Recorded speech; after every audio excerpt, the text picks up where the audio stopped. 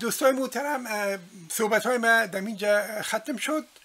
ما ایره باز میکنم برای سوال. اگر کسی سوالایی داشته باشن دوستای محترم خوشحال میشم. ډیره زیاته مننه د ټولو ګډونوالو نه مننه چې په ډېره حوصله باندې د استاد معلومات او تبصرې واورېدلې. چون ملګري ډېر دي او بحث هم یو بلې خواته لاړ نه شي. هر ملګری کولی شي په یوه دقیقه کې خپل سوال مطرح کړي. له تبصرې به تېر شو چې ټولو ملګرو ته وخت ورسېږي. ممتاز صاحب، تاسو د هغه نه خلی زه به پوښتنه اول د ثاني صاحب شته دی که نشته دی نه پوهېږم ښه. نو پوښتنه په نوبت باندې چا چې مایک کارولی یوه دوې پوښتنې به اخلو. په یوه دقیقه کې یوه نیمه دقیقه کې د خپلې پوښتنې مطرح کړي او بیا به استاد ورته ځواب ورکړي. مهرباني استاد. ممتاز صاحب تاسو شته؟ بالکل بسیار زبان. مهرباني. هر څوک چې سوال لري خپل مایک دې وښوروي چې زه ورته نوشته کومه د هغې نوم. یحیی. بله یحیی. ډېره مننه دوستانو د دغې روم عنوان او بس او د هزاره او ازبک په بس کې خو زه پښتو نشم کولی چې ټول خبرې په پښتو کې وایم، خو همدا فقط یو سلام علیکم په پښتو کوم. هیله لرم چې ټول دوستان انشاءالله. بله تشکر بسیار از دوستای عزیز. بحث خیلی خوبی بود، بحث تاریخی بود. من فقط یک گفتار خیلی کوتاهی دارم و بحث گفتار نخست این است که در کل بحث خود به حساب قومیت شناسی خب ریشش برمیگرده به بحث‌های اروپایی جدید. اینا خودش بسیار کلونیال چی داره، به حساب ریشه استعماری یا ریشه کلونیالیسم داره. به این خاطر این بحث‌ها در کل بحث‌هایی است که شما اگر متوجه باشین اجگاه خود همی کشورهای اروپایی همی بحث‌های مثلا قوم شناسی را در مورد کشورهای خودش گاه انجام ندادن، اما در مورد کشورهای افریقایی و آسیایی اینجا بسیار انجام دادن. به این خاطر در افغانستان وقتی که این بحث‌ها پیاده میشه ناگزیر با این زیر تاثیر همین بحث‌های سیاسی قوم شناسی هم زیر تاثیر اینا قرار میگیره. اما چیزی که جناب آقای نور خالد گفت من گپایش رو شنیدم، بخش اول گپایشون در مورد قوم هزاره خیلی خوب بود، خیلی جالب بود. اما بخصوص بررسی که از تئوری ها و نظریات کردن. اما بخش دوم گفتایی که خودشان که بخش نظریات خودشان باز میشد، اونو بخش باز زیاد به حساب پایه علمی به حساب ضعیف داشت، یعنی از لحاظ کردیبیلیتی آف ریسرچ به حساب درست نبود و چرا که بیشتر تکیه هم به بعضی فیسبوک ها مثلا کسی به نام امور مشخص سوال کنین. امو چی رو ما غلط گفتیم به نظر شما امور بگوین. امی که بیشتر بحثایشون متکی به پیام های فیسبوکی پیام گوش بگین آقا. یک کسی سوال میکنه مثل که شما سوال میکنین و او رو ما جواب داد. گپ خود تمام نکردم.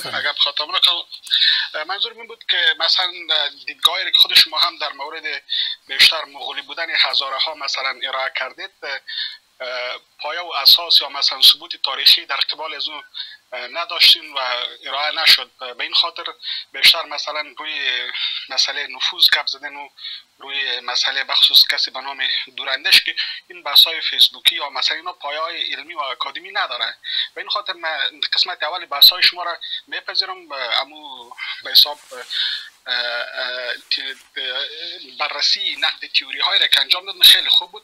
اما بخش دومی که خودتون بعد نظر خود در مورد خاصگاه قومی هزاره ها ارائه کردید پای علمی و تاریخی برادر بابا اجازه بدید یک دقیقه اجازه بدید. میره خودت اشتباه فهمیدی. ما کم نظر ندادیم از خود رو قسمت، هیچ نظر ما ندادیم. و بحث آقای دوراندیش در مورد تعداد نفوس هزاره ها بود، بحث ما در اون مورد بود. ما هیچ از خود نظر ارائه نکردیم که هزاره ها از کدام تبار هستند، از کجا آمدن. ما فقط تنها تاریخ بر شما خواندم که از زمان چنگیز خان تا به امروز چی واقعات رخ داد، چی و نقش هزاره. بله استاد محترم دی دیالوگ نباتی شو. اگر یحیی صاحب اگر سوالتان مشخص کنین که ما جواب مشخص ببینید. از دیالوگ میگذاریم که باز بحث به دیگه طرف میره. بله، چیز کاملا مشخص است، چیز غیر مشخص نیست. مثلا در مورد خود می کلمه هزاره که مثلا یک تاریخ بیشتر از 400 سال نداره که در ادبیات به وجود آمده. مثلا ابوالفضل ابن مبارک اولین کسی بود که در آیین اکبری را یاد کرد و بعد از اون مثلا به تحقیقات کسی به نام شورمن امریکایی که از مغول‌های افغانستان یاد میکنه که میگه که این مغول‌های افغانستان جدا از هزاره ها است، یا مثلا به نوشته خود ناصر خسرو که 1.5 سال قبل از مغول‌ها آمده و از دوتار هزاره یاد میکنه. این باره ها مثلا ذکر نرفت و همچنین مثلا عبدالحی حبیبی که میگه که هزاره ها از دوران خیلی قدیم در افغانستان است، از اینها هیچ ذکر نرفت. اما بحثایی که وقتی که بخش دوم خود جناب آقای نور خالد مطرح شد، من به عنوانی که به حساب انگلیسی گفتم که alluding towards that Hazaras are Mughals، به این قسمت منظورم از این قسمت بود این که حتمی است که خودشون واضح روشن بوده، اما اشاراتی که میرفت به عنوان از این که هزاره ها گویا که اگر مغول نیستن پس کی هستن، به این قسمت خواستم که بگم که بخش اول صحبتایشون نقدشون از دیگه نظریات خوب بود، اما بخش دومی که نظریات خودشون بود در اون جا. بله تشکر محترم. تشکر استاد محترم میربانی. من زیادتر چیز گفته ندارم. من خودم کدام نظری ارائه نکردیم، من فقط نظریات دیوار خواندم از دیگه کسایی که از خود مخصوصا این نظریاتی که گفته شد کلش از خود هزاره هستن. من چیزی که من از خود اضافه کرده بودم موضوع سلسله تاریخی. من اصلا نمی موضوع را سر زیر سوال بردم که میگن هزاره مغول است. من میره زیر سوال بردم، گفتم که اگر هزاره از مغول باشه پس از لحاظ تاریخی چطور واقع شده که میگن اینجا گروپ های هزاره مانده شده در مناطق مرکزی افغانستان از اردوی چنگیز. من خودم زیر سوال بردم که چنگیز کدام گروپ هزار نفری اینجا نماند. این من خودم زیر سوال بردم و گفتم که چنگیز در اینجا از 1 سال هم بیشتر نبود در این مناطق، کل عسکر ها گرفت و رفت. و بعدم گفتم که بعد از چنگیز در زمانی که دولت ایلخانی در ایران تشکیل میشه، در زمان هلاکوخان یک گروپ از یک قماندان عسکری هلاکوخان که نیگودر نام داشت، این میایه به مناطق هزاره‌نشین افغانستان، در اینجا با قوای خود متوطن میشه و این نیگودری ها میگن. این تاریخ این نوشته کرده، این نظر من است. این در من تاریخ بر شما خواندم که این مردم آمدن و باز از اینجا با ایلخانام جنگ میکردن، با هند حمله میکردن. باز گفتیم که بعدا همین نیگودری ها یا زیر دست حکومت چغتایی که از آسیای مرکزی مغولی اداره میشد زیر تاثیر از او آمدن. حتی من این گفتم که از همین این مردم به اندازه با نفوذ میشن همین نیگودری ها یا هزاره ها که بگوییم، که حتی در همین تغلق در هندوستان پاچا میشه، سلطنت دیلی رو میسازه، همچنان در داخل آسیای مرکزی نفرازی ها با مقامات بالا میرسن. این ما از خود کم نظر نگفتیم، این همین جریان تاریخی رو بر شما توضیح کردم. و بعدا گفتم که این که بگوییم هزاره از قوم مغول است به صورت خالصی درست نیست، برای که در این دوران 600-700 سال که گذشت، یعنی از قرن 13 میلادی تا قرن 16 میلادی، انواع اقوام ترکتبار به اینجا آمدن. مثلا شاهرخ در هرات پادشاهی میکرد، در پالوی غور و زارجات، و همچنان دگاه این اقوام ترکتبار با اقوام هزاره مخلوط شدن و همچنان موجای تازی مهاجرت که آمده این زیاد ترکتبار آمدن که دوی ترکمن هاست، ازبک هاست، قرقیز هاست و غیره مردم هستند، که این سبب ازی شده که حتی مطالعات ژنتیکی نشان میده که هزاره ها بسیار از لحاظ خونی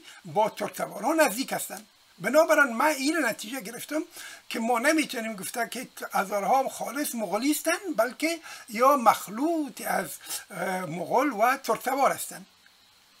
و بعدا توضیح کردم که چرا خیلی زبان از یا اگر یا ترکتبار باشن و یا مغولی باشن، چرا باید زبان از یا خیدری است یا هزارگی است، و او را علت تاریخی دانستم و گفتم همچنان علت اجتماعی و دموگرافیک گفتم که یا در مسیر هرات، غزنی، کابل با این مردم دری زبان در ارتباط بودند و همچنین حاکمیت هایی که در این جودوش همه حاکمیت ها زبان مملکتی و کشوری و لشکری از یاد زبان فارسی بود دری بود و اینا مجبور بودن که مثل که پشتونا در کابل ابدالی ها زبان خصیص دادن، همچنین در هرات ابدالی های هرات زبان خصیص دادن، دری زبان شدن، هزارگی زبان شدن، دری زبان شدن.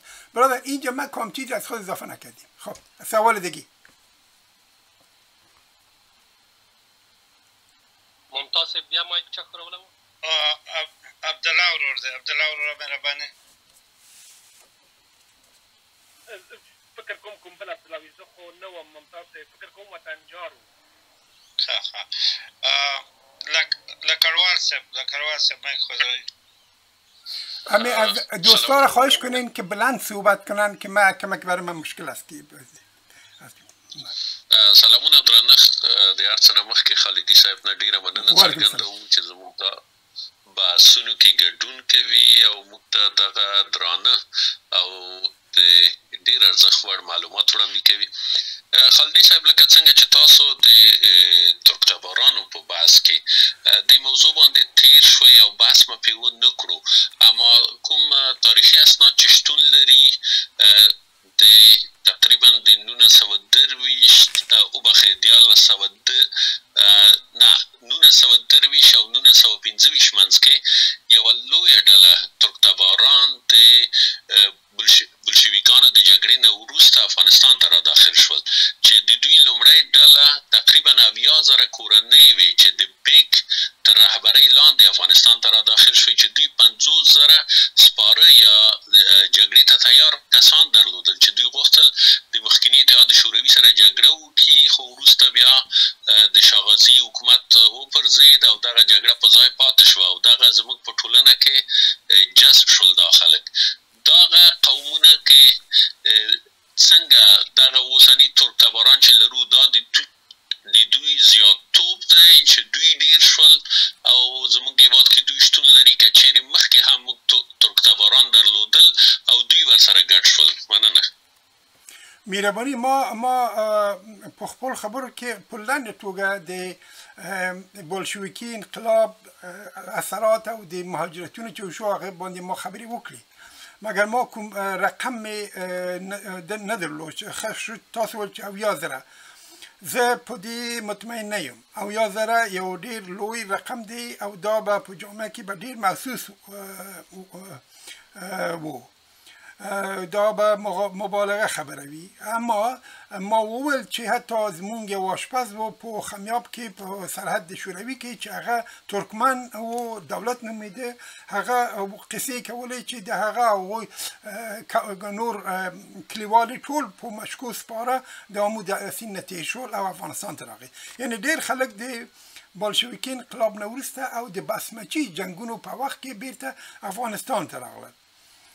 زه نه پوهېږم چې دلته بسمچي عسکري دلته و، ځکه چې د امان الله خان په وخت کې او پس د هغې نه د نادر خان په وخت کې افغانستان نه غوښتو چې شوروي اتحاد سره کوم ستونزې ولري.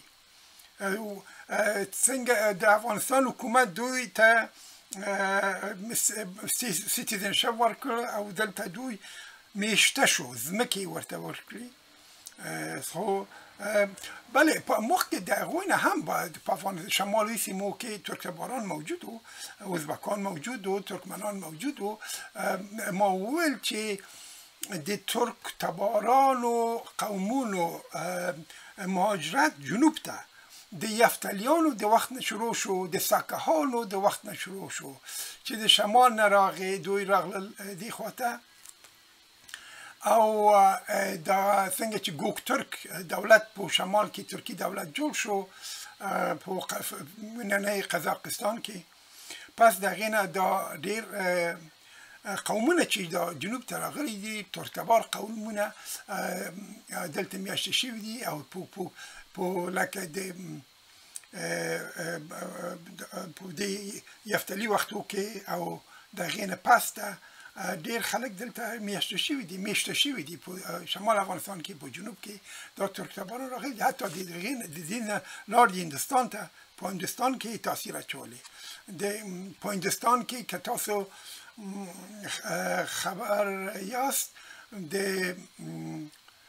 ورته وایي د سلیو سلطنت سلیو کینګډمز چې د غوریانو پس ته لکه قطب الدین ایبک قدرت حکومت جوړ کړ په هند کې دا ټول ترکتباران وو او پس د هغې نه دا تغلق حکومت چې په هند کې جوړ شو دا ټول ترکتباران وو که دوی د افغانستان نه لاړل خو دلته به راغلل دلته یې وشو د دې نه لاړل هندوستان ته دومره زه ویلی شم مننه لکه مرسي مننه ورونو تاسو مایک وخوځوئ که څوک سوال لري چې زه دلته نوم په لیست کې نوشته کړمه موږ ټوله صفحه نه معلومیږي وطنجار بیا ځلې سلام او درنښت قدرمن استاد په دغه ورځو کې د عبدالرحمن خان په دوره باندې مخصوصا د هزاره ورونو په 80% چې ویل کېږي قتل عام شول په دغه باندې ډېر بحثونه کېږي استاده که رڼا واچوئ چې د عبدالرحمن خان تر واکمنۍ وړاندې هزارهګان دلته خود مختاره ول چې د عبدالرحمن خان په وړاندې دوی ودرېدل او ان تر هغې چې تاسو اشاره وکړه چې دوی خودمختاري اعلان کړ او هغه فیصدي چې تاسو وړاندې کړله ستاسو تحقیقات یا د نورو تاریخ پوهانو تحقیقات څه ښیي چې په هغه وخت کې څو فیصده او یا په کوم تعداد باندې هزاره وروڼه وژل سوي ول او یو بل چې دا یو سیاسي اړخ لري چې د دوی په منځ کې وړاندې تر دې چې عبدالرحمن خان مجبوره سي او هلته لښکرکشي وکړي مذاکرات سوي ول څوک استول سوي ول چې تر څو دوی تابع سي د مرکزي دولت او دغه جنګ څو کاله دوام وکړه مننه مهرباني د عبدالرحمن خان په وخت کې خو د عبدالرحمن خان نه مخکې خو د دویم انګلو افغان وار چلیده چې انګلیسانو په افغانستان باندې حمله کړې وه په هغه وخت کې په افغانستان کې یو قوي مرکزي حکومت نه و په قندهار کې یو سړی قدرت درلود په هرات کې بل او په شمالي مرکز کې بل چا قدرت درلود همدا و چې او حکومت د منځ لاړه پس د هغې نه چې د هغه وخت پاچا یعقوب خان استعفا یې ورکړه او د افغانستان نه ووت او انګلیسانو هغې هند ته ولېږلو په افغانستان کې حکومت پاتې د سلطنتي خاندان څوک نه و چې قدرت ونیسي او یو مرکزي قدرت په مملکت کې موجود نه و همدا و چې عبدالرحمن خان راغی او د پاچا په حیث د انګلیسان لخوا نه قبول شو معاهده یې ورسره امضا کړه په چاریکار کې او دی پاچا شو ځکه چې انګلیسانو ته هم دا ډېر خطرناک و چې افغانستان کې هیڅ څوک قدرت ونه لري یو بې قانونه مملکت اوسي دا هندوستان ته ډېر خطر و دوی غوښتل چې دلته یو نظم وي او اداره وي چې انګلیسانو ورسره معاملې وکړي او قراردادونه امضا کړي او تر نظم پورې راوړي همدا و چې عبدالرحمن خان پاچا شو دی چې پاچا شو د دې اولین هدف دا و چې خپل سیاستونه داخلي مسائل ته متوجه کړ او غوښتل چې افغانستان کې یو پیاوړی مرکزي حکومت جوړ کړي همدا و چې په ټول افغانستان کې غوښتل د حکومت قدرت پیاوړی کړي عبدالرحمن خان یوازې هزارو سره جنګ نه دی کړی د دې جنګونه د زابل نه شروع شو شینوارو ته لاړو مشرقي کې جنګونه وکړو هر چېرته دومره چې د عبدالرحمن خان پښتنو سره جنگ کړی دي دومره نور همچنان په نورستان کې جنگونه وشو مګر د ټولو نه مخکې د هزاره جنگونه مشهور دي ځکه چې هزارگان تر هغه زمانه پورې په دغه سیمو کې د مرکزی حکومت قدرت قبول نه همیش د خپل ځان لخوا اداره کېده په خودرو توګه دوی د کوم مرکزی حکومت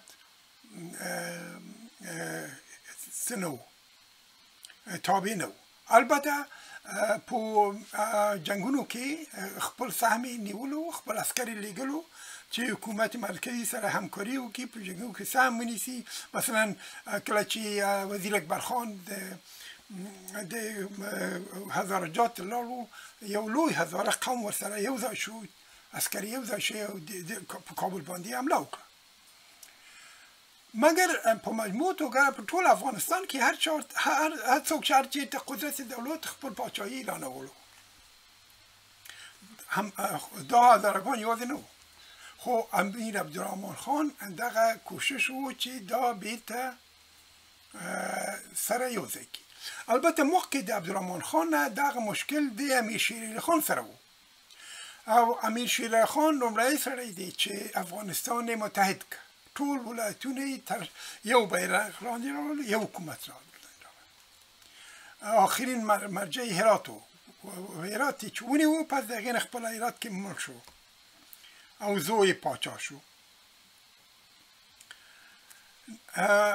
امیر عبدالرحمن خان د شیر علي خان وراره د دې خاطر دی چې پاچا شو همدا سیاست د شیر علي خان ادامه پیدا کړ او مرکزی حکومت جوړ کړ بل موضوع دا چې هزارگان تعداد ما مخی خبری وربانده وکی د هزارگان تعداد په هغه زمان کې د یو مرجع مونږ لرو یو کتاب موجود دی چې دغه رقم پکې موجود دی او د ټولو قومونو ما هغه کتاب دی مون ستوارت الفرنستون کتاب دی چې هغه په خپل کتاب کې د هزارگان تعداد په افغانستان کې 9% بولی یعنی د افغانستان د نفوسو 9% هزارگانو د دې په نظر په 1890 کال کې 1800 کال کې خو همدغه په امیر عبدالرحمن خان په وخت به همدا و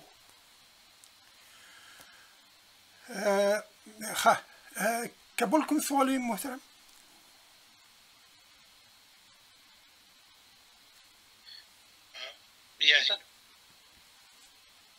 بله اکبري صاحب ته کوم یو نه لري نه یو شی دی غوښتنه مې ټول نه ده چې دا بحث تر 6 بجو پورې یعنی 4 دېرش دقیقې نور دوام کوي او بحث روم باندېږي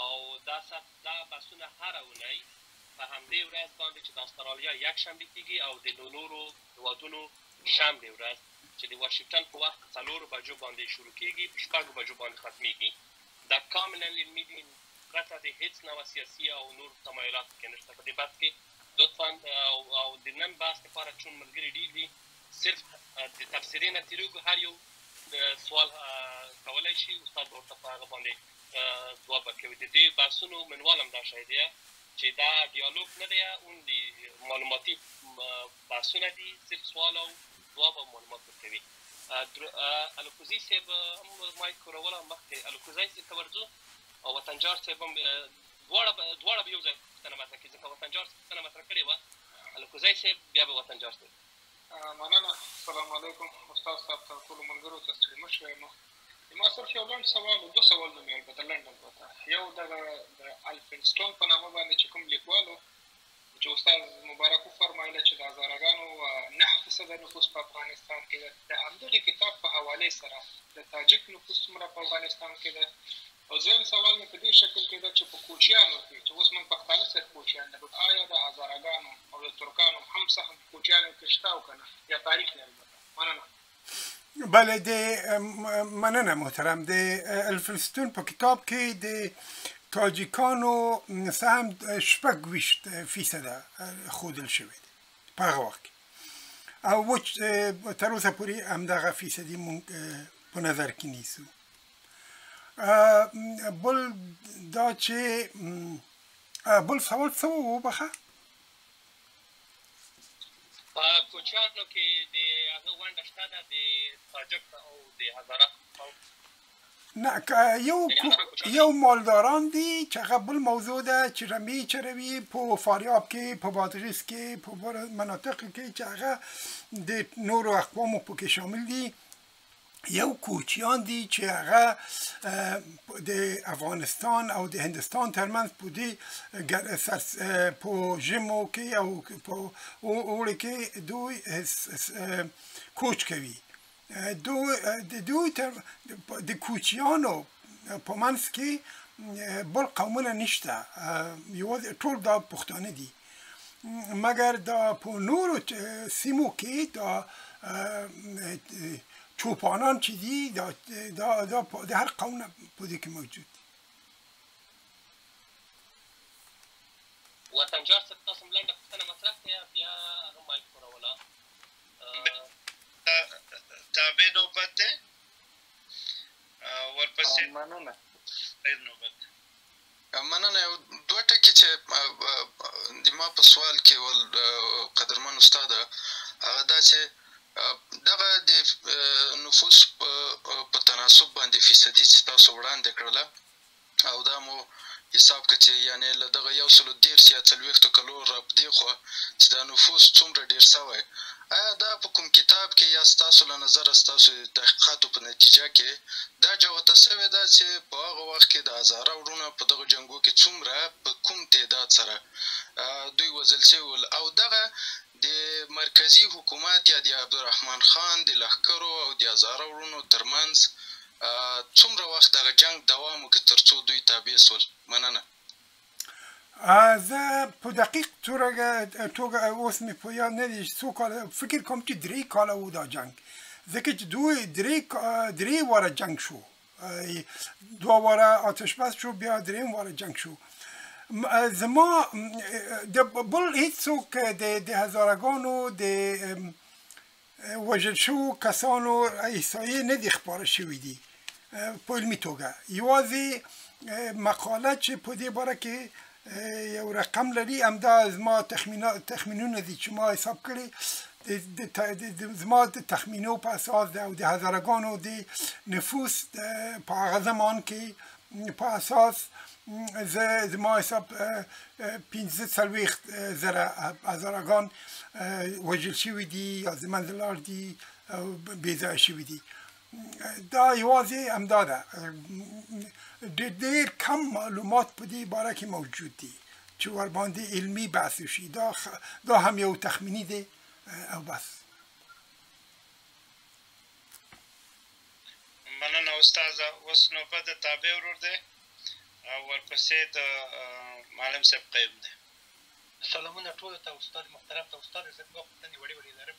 یو دا چې دغه نور اقوام دوی دغه ادعا کوي چې میر عبدالرحمن خان باید د هند له لارې راغلی وای، ولې دی د تاجکستان او د بلخ بخارا له لارې راغی او د خرقه له بدخشان او فیض آباد نه انتقال کړه کندهار ته، چې دا د ده غرض و په دې کې. او بل دغه هزاري وروڼه یو ادعا کوي وایي چې په نامه د دایي قوم موږ خپله ژبه درلودله چې په مرور د زمان د موږ ژبه هم له منځه لاړله او د فارسي د ژبې د اغېز لاندې راغله. دغه دایي قوم رښتیا خو دې پورې اړه لري که څنګه؟ امیر عبدالرحمن خان په هغه وخت کې چې د دویم جنگ افغان او انګلیس ادامه درلود، په بخارا کې اوسېده، په منځني اسیا کې اوسېده. دی هلته فراری و د افغانستان د حکومت له دار نه. د دې پلار چې و په مزار شریف و دې ځایو کې پخوا والی و او بیا افضل خان د افغانستان پاچا و په یو مدت کې د دې د ورونو په منځ جنګونه وشو، د شیر علي خان او افضل خان او نور. بیا د عبدالرحمن خان په دې جنګونو کې خپل پلار په نفع جنګونه یې وکړ او بیرته مجبور شو چې لاړ شي په برخا. دی په بخارا کې اوسېده چې امیر یعقوب خان استعفا یې وکړ خو دې هندوستان ته نشو تللی د بخارا نه یوازې نه لار همدا و چې راشي مزار شریف ته او هغې نه کابل ته راشي دلیل یې نه درلود چې هند ته لاړ شي بله لاره نه درلود چې هند ته لاړ شي او زه د خرقې مبارکې د انتقال نه خبر نه یم چې کوم ځای کې و چېرته څه وخت انتقال یې وکړو په هغه وخت کې ایوب خان د میوند د جنگ فاتح په هرات کې اوسېده امان الله خان د عبدالرحمن خان هغې ته یې پیشنهاد وکړ چې را سره یو ځای شو مګر ایوب خان یې ونه منلو د عراق او کابل پروان ته راغی یو قوا یې ځان سره راوړه او په پروان کې پاچاهي اعلان کړه ښه که بل کوم سوال وي ډېره مننه نه مې پاتې شو بخښئ صاحب هزاري وروڼه وایي چې موږ دایي قوم دغه دایي قوم دوی پورې څنګه ورتړی که نه دا زه د دایي په مشخصه په توګه په دایي نه پوهېږم مګر که ما مخکې وویل چې په هزارو کې ډېر ګروپونه موجود دي چې هر ګروپونه بعضی هزاره محققین هم ویلی دي چې د هر گروپ شجره بیل ده د هر قوم هر تبار منشأ بیل ده دوی وایي چې دا ټول هزاره د یو قوم نه دي جوړ شوي چې ټول وایي چې یا ترک دي یا ټول وایي چې دا ټول مغولي دي دا د هر یو سره بیل دي مثلا تایمنی خلکو دا هزارگان دي مگر سنی مسلمانان دي یعنی دا ډېر مختلف ګروپونه پکې وي زه د هغه تبر په علوي په تبر باندې دومره معلومات نه لرم وبخښه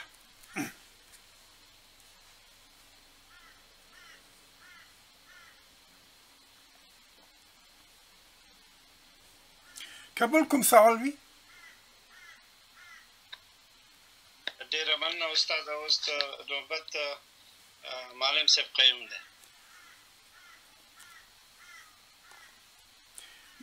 سلام و احترام ډاکټر صاحب خالدي ته معلم صاحب په خیر راغلی خدای دې جوړ لره د خلکو خبره ده چې ستا د لطف له وجې ستا کتاب ټول لوستي دي په ټولو خبرو تقریبا راته اشنا خبرې دي مننه یوه خبره چې غواړم تصحیح کړم چې د امیر شېر علي خان په مزار کې مړ شو نه په هرات کې بله یوه خبره چې امیر عبدالرحمن خان دوی سره له دې چې دا د بحث څخه دغه وکړو په دا بحث کې راغی امیر عبدالرحمن خان د امیر عبدالرحمن خان پلار او د امیر عبدالرحمن خان سکه کاکا ځکه د امیر شېر علي خان د حکومت څخه ناراضه وو چې دوی انګرېزان ته یو خط هم واستاوه او هغه کې دا ګیله کړې وه د انګرېزانو څخه یې د مرستې غوښتنه کړې وه په همدې نامه چې دوست محمد خان موږ په حق کې ظلم وکړي پلار یې یاداوه چې دغه پاچاهي باید موږ مشران وایي موږ ته یې راکړې وای دغه ویلي وو امیر شېر علي خان ته وایي نو د هغې ورځې څخه د امیر شېر علي خان په وړاندې دوی هم انګرېزانو ته ځان نږدې کاوه او خطونه یې موجود دي او هم یې د هغو سره تماس نیوه او عبدالرحمن خان چې هلته نږدې وو ولاړی و هغه خوا بیا وروسته کله چې د یعقوب خان سره خبرې خلاصېدلې یا یعقوب خان د تسلیمېدو مرحلې ته ورسېدی د بن حکومت معاهده ورسره تړون امضا شو نو ده ته بلنه ورکړله دی خپله نه دی راغلی ده ته انګرېزانو بلنه ورکړل روسانو موافقه وکړله هغه و چې د بدخشان د لارې راغله ښه د ده سره پښتانه نه وه ورسره د ده سره چې بدخشان کې هلته ځکه پښتانه ونه نو ده د بدخشان خلک ورسره وه او دی راورسېدی چارېکاره پورې چې بل قرارداد یا هغه د معاهده یې تایید کړله بیا وروسته دی د پاچا په صفت باندې راغی اوس خبره مې پر دې یوه خبره پر دغه باندې وایي چې امیر عبدالرحمن خان دا بل د خلقې شریفې خبره خلقې شریفه امیر عبدالرحمن خان نه ده راوړې دا احمدشاه بابا راغلی مننه نور څه نه لرم بس ته یې ډاکټر صاحب راته ژوندی مننه معلم صاحب. زما منظور هم امیر دوست محمد خان و چه پیراد که وفات شو مگر ما نه تیروتن و شما نوم شیر علی خان واخست. امیر دوست محمد خان لومړنی پاچا و چې افغانستان ټول نقاط سره متحد کړ. د قندهار مستقل حکومت د کابل کې خپل او په هرات کې بل نفر د ټول سره یو ځای کې او همچنان شمال د افغانستان د بیرغ لاندې ونیو او ځکه هرات کې چې ورسېد او کله چې موفق شو چې هرات د حکومت سره یو ځای کې پس د هغې نه د شوق نه مړه شو هملته او د دې زوی چې په قدرت ورسېدو. سمه ده معلم صاحب، ډېره مننه چې تاسو اصلاح وکړو. ډېره مننه استاد. اوس نوبت د عدالت صاحب دی، مهرباني مې ستاسو خدمت کې. سلام و عرض ادب دارم خدمت تمام دوستان.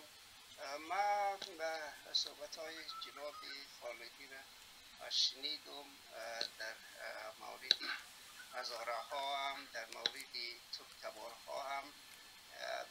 بحث خوبی بود، ولی ما امید از این داشتیم که بیشتر ریشه یابی میشد و مبنایش هم مبنای علمی و اکادمیک می بود، مانند که شروعی بحث در مورد هزاره ها علمی و اکادمیک بود تا جایش، ولی متاسفانه در نتیجه گیری باز حرفای ضعیف فیسبوکی چی در مورد هزاره ها چی در مورد ترکتبارها مدار اعتبار نیست. در بحث‌های علمی باید به اساس کتاب مراجعه شود و جای مثلا دوراندیش اینا می توانستن از کتاب‌هایی که در مورد هزاره‌ها نوشته شده که مثلا در دانشگاه آکسفورد از سید موسوی، سید اسکر موسوی که مورد قبول است، اونجا تمام چیز در مورد هزاره‌ها گفته شده، یا شاه اکبر شهرستانی که یک محقق هزاره‌هاست، یعنی پوهان بود، همین لحظه اونام در استرالیا زندگی میکنه، باید به اینی تو مدارک مراجعه میشد. همچنان در مورد ترکتبارها مثلا شما به همین اساس ما یک مثال میگیم، شما جناب غلام محمد ییلاقی را گفتیم که اونا یکی از شخصیت‌های ترکتبار هاست که اونا وزیر شده. نه خیر، غلام محمد ییلاقی شخصا رفیقی است. ما سالهای سال یک جای زندگی کردیم، حتی در یک خانه زندگی کردیم، در یک خانه 5-6 سال. اونا یکی از شخصیت‌های مشهوری هزاره است، یعنی هزاره مثلا هزاره بیسود هستند، هزاره بیسود به یک عنوان، به یک چیز، اگر مثلا هزاره ها از ترکتبارها جدا مورد بحث قرار بگیره، غلام محمد ییلاقی هیچ گونه ارتباطی به او شاخه نمیگیره. اگر هزاره ها را ترک و مغول بگیریم بعدا بگوییم که اینا هم در جمله ترکتبار میه، او بحث جداگانه است. من منظورم از این بحث این بود که در بحث های علمی و شخصیت های علمی که بحث میکنن باید دقیق تر باشه تا اینکه مورد اعتماد قرار بگیره. عدالت سے محترم دیالوگ نه، اگر سوال دارین بفرمایید. سوال ما سوال میکنم. دوم دیگه بگذارین که روشن شوی، بس من خوشم آمدین، خوب باشه. چیز است. تشکر، شنیدم. تشکر. منوال روم دیگه است. اکبری صاحب من سوال خودم دیالوگ بعض وقت با سیاست میره، باز ما نمیخوایم که در بحث‌های علمی اکبری صاحب بانین اونلی تخصصی باشه. بفرمایید. بگذارین که من سوال کنم. بکنید. سوال میست جناب خالدی، بفرمایید. وقتی که شما اتکا میکنین بالای ارقامی که مثلا هزاره ها 9% است، ازبک ها هم 9% است، و از جانب دیگر شما میگویین که ما علمی بحث میکنم، یعنی علمی به این بحث که خود ما در ارگان های احصایه و حساب کار کردیم. احصایه و حساب خصوصا این یک بحث علمی است، دقیق است. من قد شما موافق هستم. با شما چطور مثلا نمیگین که این ارقام دقیق نیست، به خاطری که احصایه و ارقام ریاضی است. وقتی که شما رفته در دروازه خانه یک نفر نروید و شمار نکنین، این احصایه چی فرق از اون احصایه که پوتین کرد، ولادیمیر پوتین. آقای عدالت تشکر آقای عدالت، من سوالتون شنیدم، تشکر از تبصریتون. اول به می آخرش اول جواب میتم. ما گفتم که یا تخمین است، من هرگز نگفتم که این ارقام در سنگ نوشته شده. من گفتم که در موجودیت عدم موجودیت به اصطلاح سرشماری ها و یا در این کشور به حساب اقوام، این فقط تخمین است. در بحث های قبلی هم ما راجع به این صحبت کرده بودیم، شما وقت تشریف نداشته این هفته گذشته. ما این توضیح کردم که در صورت در موجودیت در عدم موجودیت ارقامی که از ساحه می آید، بهترین تخمین ها این است که این میاره ما داریم، چیز دیگه گفته نمیتونیم. من موافق هستم با شما که باید ارقام بهتر وجود داشته باشه. در مورد آقای ایلاقی ما نمیفهمیدم که او هزاره هستن. من فکر میکردم تا به امروزه که یا ترکتبار هستن. یک واقعیتش بود که در وقتی که ما در پانتون و مکتب بودیم، ما از پالوفیل خود پرسان نمیکردیم که تو از کدام قوم هستی. باور کنین که ما هیچ وقت سوال نکردیم و هیچ وقت پرسان نکردیم. استاد ما بود، اسیستانت ما بود و بعدا من در لندن هم دیده میشه وقتی من یک وقت لندن رفته بودم. اما ما برداشت می بود که ایلاقی ترکتبار است، ولی که شما میگین هزاره است، بالکل من گپ شما را قبول میکنم. شخص بسیار خوب هستن و من احترام برشون دارم. ای که وزیر شد یا نشد خبر ندارم، ولی من وقتی که رئیس بانک صادرات بود همراهشان من در وزارت پلان همکاری داشتم. خب میایم سر مسائل آقای که موسوی و آقای دیگه کسا، مثلا علی محمود کیسوی، قصه ریز. من خب براتون نام گرفتم یادم آره که میادم ما از این کتاب های یا استفاده کردیم و واره حتی اما تیوری های زیاره براتون خواندم که و چی گفتن در مورد منشأ هزاره ها. از تمام از من نام گرفتم، اما کسایی را که شما نام گرفتین دیگه. من نمیفهم که من چی بیشتر میگفتم. در مورد نامی که ما از فیسبوک از آقا نوشته کردیم، خب رقم است که در عام وجود داره، میگن 60% هزاره کشته شده. این میره من اون مسئلش تبصره کردم که این که وقتی گفته میشه اینقدر تکرار میشه که در ذهنیت ها هست. من این جواب دادم. شما اگه کام رقمی در کدام کتاب دیگه از آقای رضای علوی و از گرشستانی و از موسوی و غیره داشته باشین در مورد نفوس هزاره ها، لطفاً برای من بگوین که من این یادداشت کنم. من می رقم تابال از او کدام رقم نخواندیم که در مورد نفوس هزاره ها رقم داده باشن. بنابراین شما در مباحث علمی که امروز ما بحث ما بود، این ضرورت است که یگان برداشت عامه که بین قوم هزاره وجود داره، بین جوانای هزاره وجود داره، او را طرح کنین، سرش تبصره کنین. برای که همه جوانای هزاره را خواهی میگن که ما 60% ما کشته شده و چطور شده. این جزء بحث علمی است که مسائل اگرچه مثلا گپ پوتین گپ افواهی بازاری بود، ولی اگر آدم مهم است گپش باید او ارزیابی شود. او کدام دانشمند علمی چیز نیست، دموگرافر نیست آقای پوتین و رحمان است، اما گپش به میلیون ها نفر میشنوه، در گوشان میمانه و بر ضد دیگه استفاده میکنن. بنابراین تو مجبور هستی که در مقالاتان در دیگهتان سر از تبصره کنیم دیگه. اگر کدام انتقاد مشخص سر گپای ما باشه، او رو من با کمال میل حاضر هستم که بشنم و جواب بدم. تشکر صاحب از سوالایتان. ډیره مننه استاد. اوس نوبت اسمت ورور دی او ورپسې د یحیی ورور دی چې په لنډو دغه کې چې دا پوښتنې راټولې شي ښه به مننه. مننه ممتاز لاله او تشکر د خالدي صاحب راتګ نه. بیا ما پوښتنه مشخص دا وه چې هزارهګان کله چې احمدشاه بابا ایران سره ته افغانستان خواته د دوی تعداد او د دوی همکاري څومره وه د افغان دولت او د احمدشاه بابا په لښکر ډیرو احمدشاه بابا سره د هزارگان و قواوی موجودی وی په هرات کې په خراسان د ایران کې او بیت چقندار تراغی دی سره موجود و دا هزاره قواوی او دی هغې په تاجپوشي کې هزاره رهبران موجود و او دی چې بیرته هرات باندې هلته یو نفر و چې د احمدشاه بابا نه پس خپل بیرغ جګ کړی و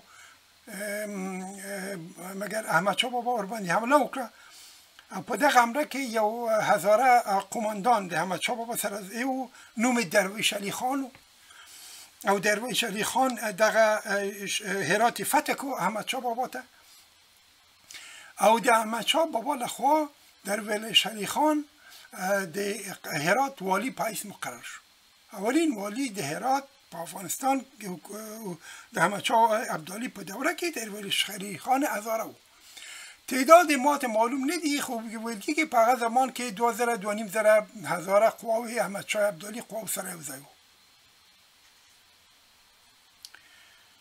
بلفه ډیره مننه استاده اوس بیا هم نوبت یحیی ورده برادر محترم اگه سوال هم تو چیز کوتاه مطرح کنین خوش میشه تشکر زنده باشین زیاد تشویش و نگرانی نداشته باشین نام خدا در این اتاق دوستانگی او حوصله زور داره که آثار بسیار به شکل علمی و دور از مسائل سیاسی یا احساسات قومی بیان کنه نه اینطور یک موضوعی در پیش دوستانه است اصلا به خاطر با جناب خالدی صاحب کاملا بحثی که اگر میکنیم به خاطر روشن شدن مثلا بخصوص برای جوانایی است که در این اتاق منتظر هستن که چیزی بیاموزن و یاد بگیرن چرا که بحث تاریخ یک بحث بسیار ظریف و باریک علمی است و اکثر تحقیقات من بیشتر تاریخی است چون بیشتر از دوستا در مورد از این پرسان کردن که چقدر از هزاره ها در جنگ عبدالرحمن کشته شد فکر میکنم این یا این که چقدر نفوذ هزاره ها است این فیصدی که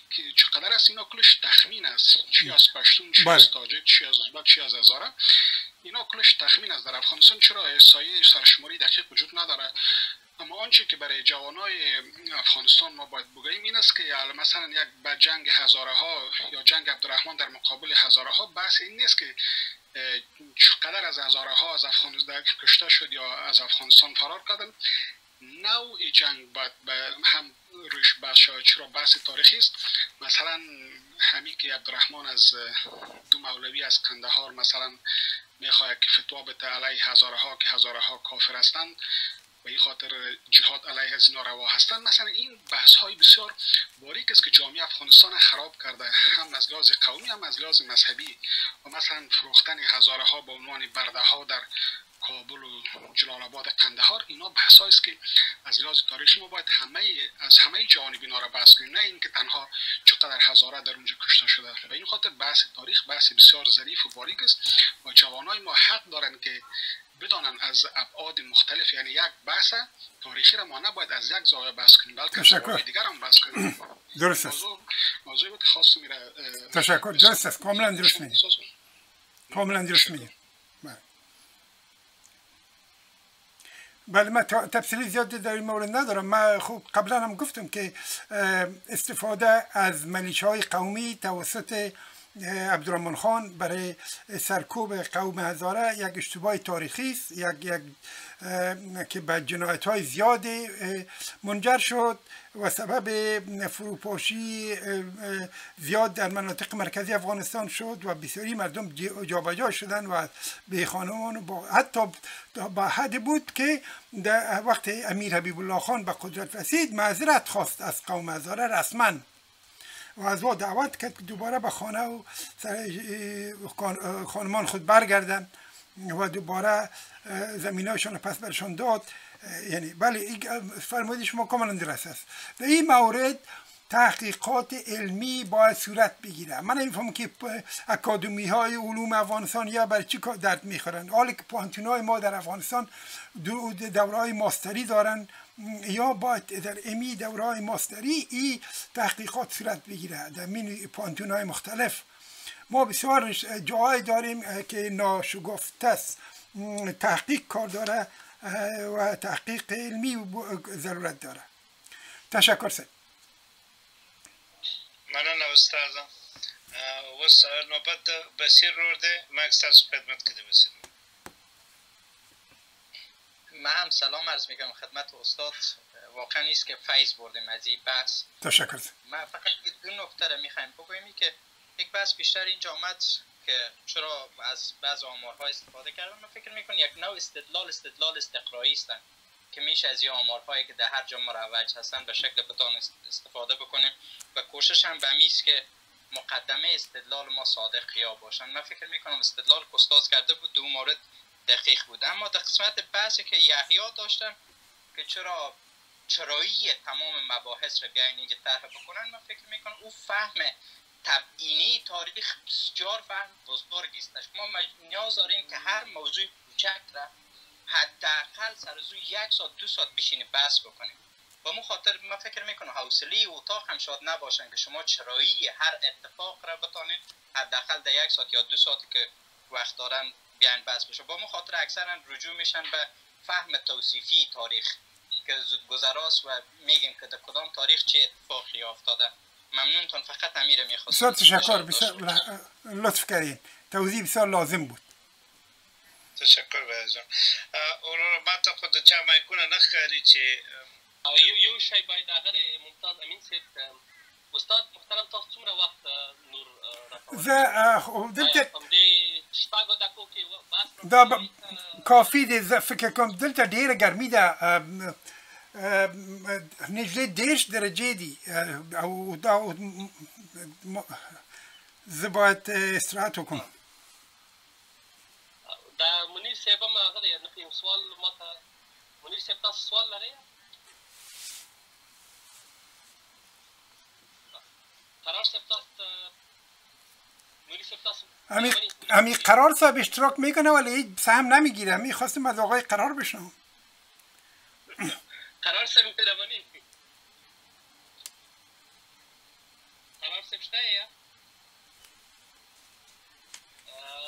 فکر کنم قرار صاحب کار کې وی قرار صاحب سرونه خشتي یو ځای خولي یو ځای بوټونه پراته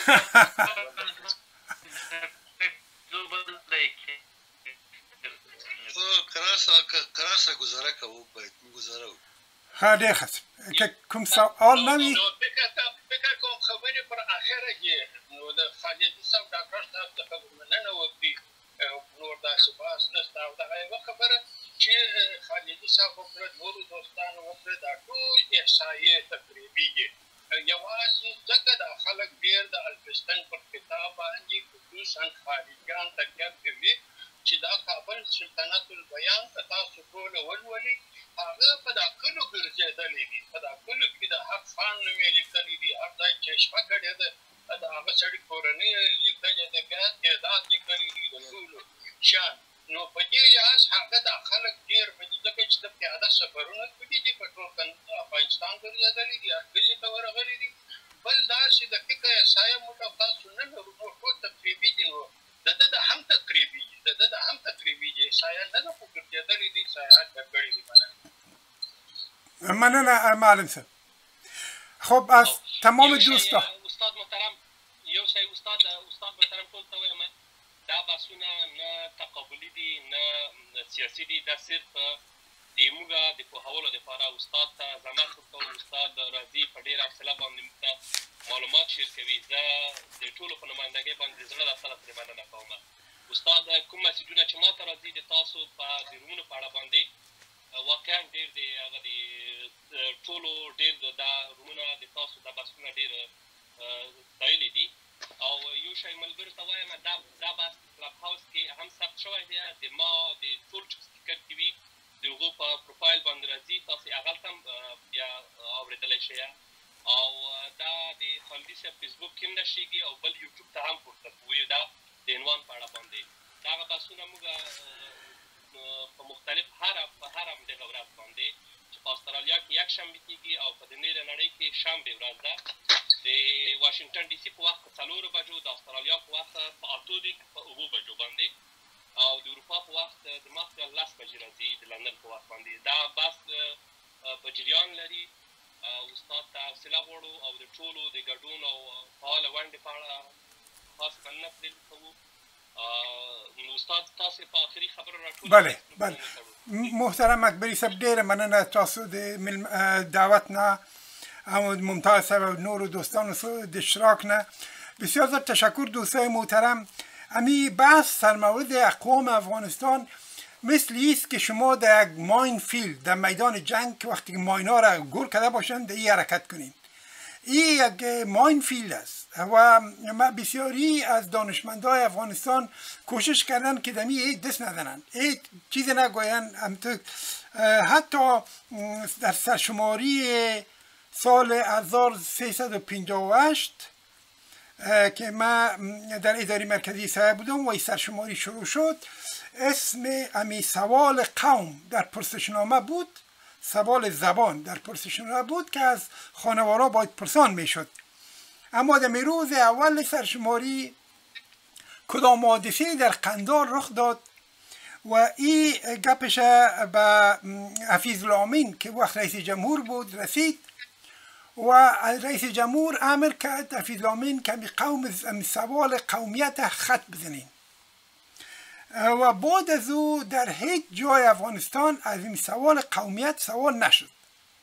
برای که این بسیار اساس است. به این خاطر مرا بسیار مردم میگن که تو چطور آفرینید که تو در این مورد گپ میزنی، در این مورد نوشته میکنی، چون بسیار موضوع خطرناک است. به بسیار زود مردم بالای آدم پرچسب میزنن، تحقیر میشدم، توهین میشدم. اگر کسایی که باشن که در میان شنونده ها یا خواننده ها که به اصول علمی اعتقاد نداشته باشن، فقط تبلیغات سیاسی را هدفشان باشه، چون بسیاری ها در این شب و روز فقط هدفشان تبلیغات سیاسی است. این مهم نیست که دروغ میگن. شما وقتی فیسبوک و یوتیوب آواز میکنین صدها کلیپ است که کاملا دروغ است.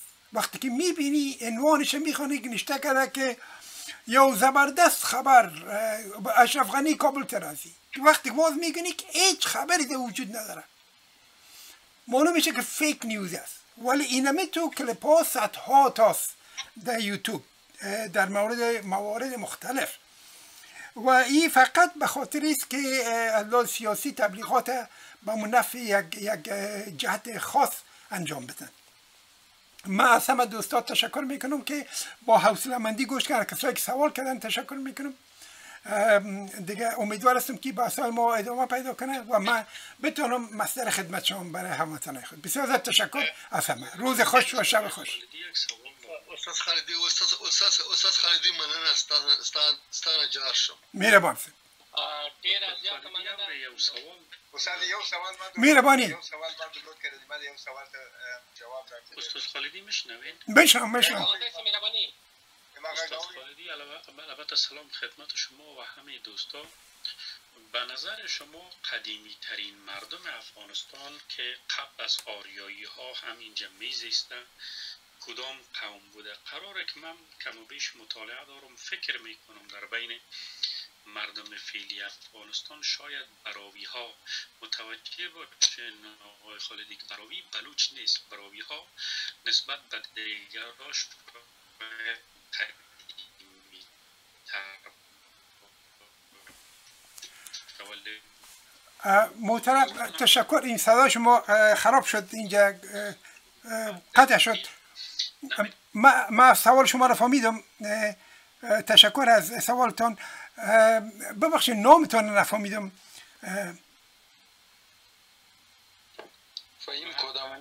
فهیم آقای کودامنی.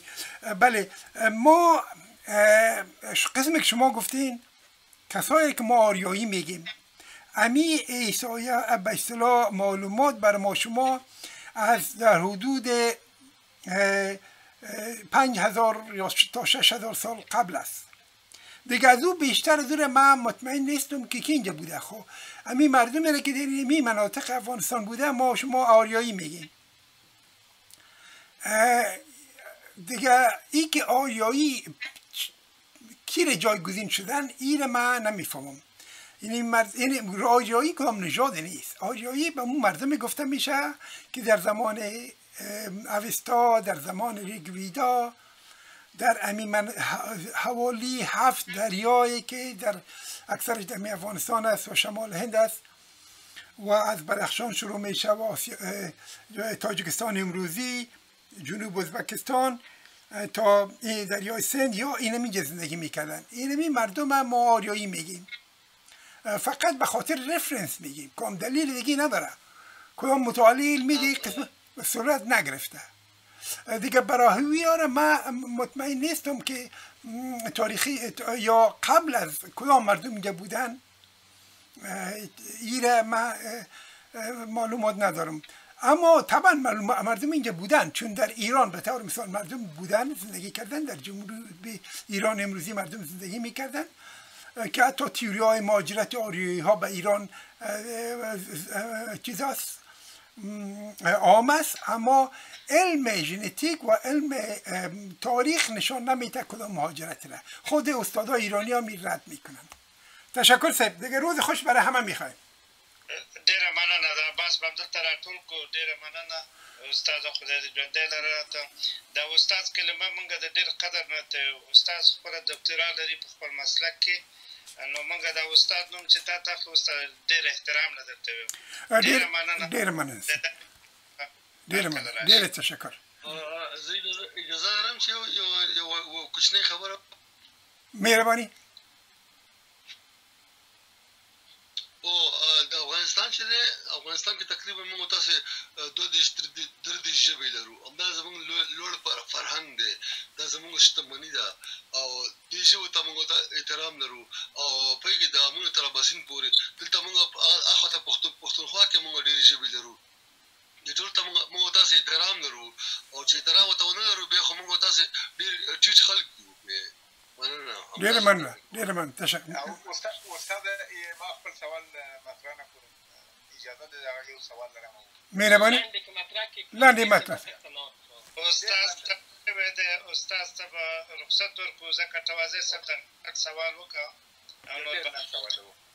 سوال مې دغه ده استاد محترمه، چې په دې وختو کې موږ او تاسو به د 50 کاله عمر سره لرم از ما څه ډلې او تپلې لیدلې دي چې د حکومتو په مقابل کې پورته شوي دي، هغوی د همسایګان نه یا د ابرقدرتو په غلامي او په حمایت سره د حکومت په مقابل کې لیدلې دي. په هغو وختو کې دا زموږ هزاره ورونه یا بل ګروه چې پورته شوي دي ورونه د حکومتو په مقابل کې، آیا دوی هم همداسې غلامان وو؟ د چا نه کومک اخیستو یا د کوم ابرقدرت نه به مقصد هلته حمایه کېدو؟ دغه معلومات مې غوښتل. یعنې په هغه وخت کې د هزاره ورونه چې راپورته شوي وو د حکومت په مقابل کې، د عبدالرحمن خان د حکومت په مقابل کې، آیا دوی په تنهایي خپل د جیبو او خپل د ولې په هغو وختو کې خلکو خپل مړی نه درلود، نو دوی څنګه لښکرونه یې جوړ کړو او څنګه اسلحې او مهماتو دا شیان د حکومت په مقابل کې دا د کوم ځای کوو؟ آیا دوی هم د کوم حکومت نه یا د ایران نه یا د یو بل مملکت نه حمایه کېدو او تجهیز کېدو؟ دغه یو سوال. مننه. خیر. ډېره مننه. فکر نکوم د عبدالرحمن خان کتاب خپل کتاب موجودی چې په هغه کتاب کې په ډېر تفصیل سره د هزارګانو د اغتشاشو په باره کې خبرې کړي دي. هغې ته لطفا مراجعه وکړئ. زه به یې هم ولولم وګورم چې هلته په دې موضوع کې کوم موضوع شته دی که نه. په بل بحث کې به دا ضرور خانه کوم. ډېره مننه ټولو نه. خدای په امان.